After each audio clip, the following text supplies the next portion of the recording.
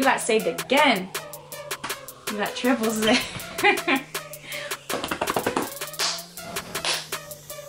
Hey, it's HJ. And a Roman. Did I have sauce on my face? I was just about to ask you that. No. You just ate spaghetti. Did I? No. Alright, so today we're coming to bring you. That's where you finish the sentence. Relationship advice. Relationship Dating advice. tips. Dating tips, that's what it was. Right when you said that too, I was like, no, dating tips. Dating tips. Dating tips from humans that survived dating and got married, so. Yep. It'll work. Maybe. Unless you're weird. I don't know, you're then weird. Nobody can help you.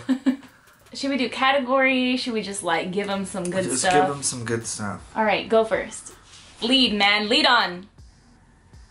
Always send her the heart I thought this was the kissy face one, and I was going to be like, none of this yet. Look. Just be yourself. Be yourself. Because... Name that movie. Aladdin. Okay.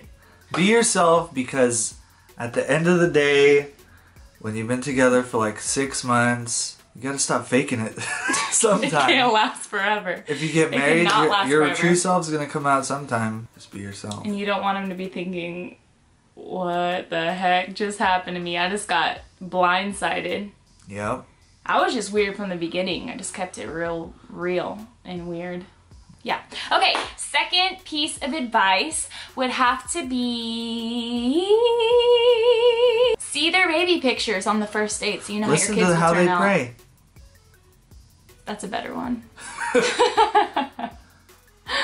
Yeah, don't break out the baby pictures on the first date. Don't break out the tongues. In prayer and in the relationship. The physical. Make sure that they're praying people and that they read their Bible. Ask them biblical questions. Whenever we were just friends talking on the phone when I lived in Houston, and if you haven't heard our story of how we met on Twitter in completely different states, I'll put that link below. The video here is something. Check that out after this.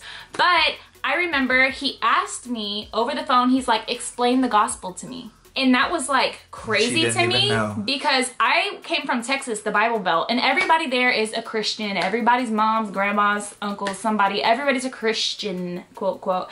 And so you don't really question it. You never really think to question it. And so whenever he said, explain the gospel to me, I got kind of clammy, like, oh. But I did it. It was just like, oh, nobody's ever asked me that before. It was actually kind of refreshing. It was like, dang, he really cares about the things of the Lord. It was alright. Whatever. Could use some work. I gave it to you. You got saved again. You got triples there. Just got slain in the spirit. You're cute. Just take her swimming. You can't take my tip. Is that about to be your tip? Okay, go. You can have it. You can have it. You can have it. Go for it. You just stole my whole thunder. If you're dating someone, you have to take them swimming so you could see what's beneath all that makeup. Actually, the first time I ever came to California and met your family and you, we went swimming. Wonder why. Was that strategic? Was that still cute though? You gotta do what you gotta do. Yep. And when you go swimming, you have to make sure she puts her head underwater. That counts. She can't just go in up to her neck and be like, ah. I don't want to get my hair wet. Your hair's getting wet. Another tip for dating is women. This is a good. Well, actually, guys too. You know, whatever. Pay attention to how they treat other people. How do they treat the waiter or the waitress? How do they tip? Like, how do they treat their parents? How do they treat their friends? How do they treat, not just in situations where people are nice to you, right? Because it's easy to be nice to people who are nice to you. But what do they do when somebody cuts them off in traffic? What do they do when they're running late? What do they do when their waitress is a jerk to them or somebody flips them off in traffic? Like something crazy. Yeah, what do you do, you know? What do you do in that situation? That's actually what I was going to say. Put them in as many different situations as you can and then see how they react to things. Yeah, that's good. Real good. Bring them around to your friends too.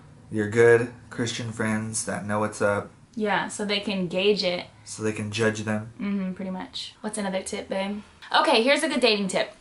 If your friends and your family bring up concerns, don't let your emotions for that person, like, but they're so hot, or they're so handsome, or they're just so amazing, or your emotions that you've created for this person in like, what, a week, 3 weeks, 2 months, override the fact that these people love you and they've known you for way longer. And so if they're bringing up things like, this is kind of a red flag, this is kind of a red flag, check it out, don't go against that. Like, take it to heart, pray about it with them, talk about it more, get counsel, always be getting counsel, always be getting counsel. Yes. Don't do the relationship by yourself. No. No. Have some older saints know what's going on so they can give you wisdom and stuff about it. Oh, that just made me think of another point. What? I'll tell you. Okay. So another point too is, like, be accountable about everything in your relationship. Kind of goes what he says, but to take it further, let there be somebody who knows everything about your relationship. Every amazing thing that's happened, every amazing thing, but then also anytime that there's any sin in the relationship, and I'm not just talking about sexual sin, which that is true, but I'm talking about, like, if you guys are arguing like crazy, or if he's super possessive over you and, like, that's sketchy, or, you know, if she, like, won't even let you look in another direction without freaking out, like, did you just look at her? Did you just look at her? Like, that's crazy. And things can go on that are sinful in a relationship, and you might feel embarrassed to tell anybody because you want people to think, oh no, this is a perfect relationship. Yeah. Or you may have slipped up sinfully and you don't want to tell anyone because you're like, oh no, like, we sinned. But you have to, like, that's what the body of Christ is for. That's what accountability is for. And that's honoring Christ by being accountable in your relationship.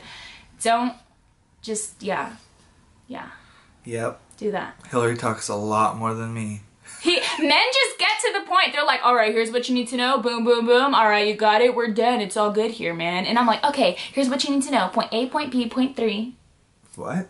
I don't know. See what happens? Yeah, that's cute. Let the girls talk. That's a good dating tip. Just let us go for it. Here's a universal dating tip. Ask questions about them. Don't just talk about yourself the whole time. That's good. That's it. That's good. I don't need a big old long description. Good. Just ask them about themselves. It's true. That's true. Alright, so I hope you enjoyed these dating tips. If you are dating, take this to heart. And yeah, we love you. We care for you. Take it all. Just, like, wash yourself in everything we just said. It's good stuff. We love you. And put some ideas in the comment section if you want a dating tips part 2, a relationship advice, a marriage advice, like some super fun tips and advice. We would love to do that. Make sure to give this video a thumbs up if you liked it, and make sure to comment below. And yeah, we love you guys. Share it on your page. Share, subscribe. I post 2 times a week, and sometimes this cutie gets to be in them. Yeah, we love you.